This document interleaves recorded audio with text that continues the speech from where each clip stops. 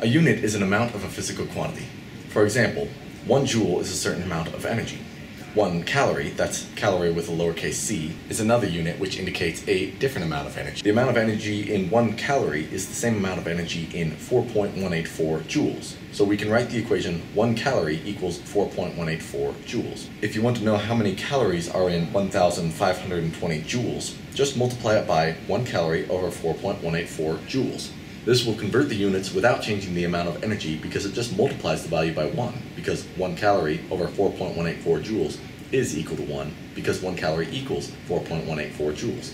By doing the math, we find that joules cancel because joules over joules is just 1, and we are left with 363 calories.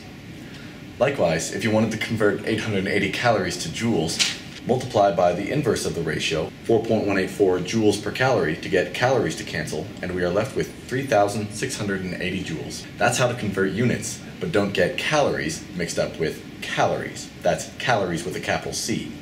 1 calorie is actually equal to 1 kilocalorie, or 1,000 calories with a lowercase c. So to convert 19,600 joules to calories, multiply by 1 calorie over 4.184 joules to get 4,685 calories, and divide by 1,000 to get 4.68 calories.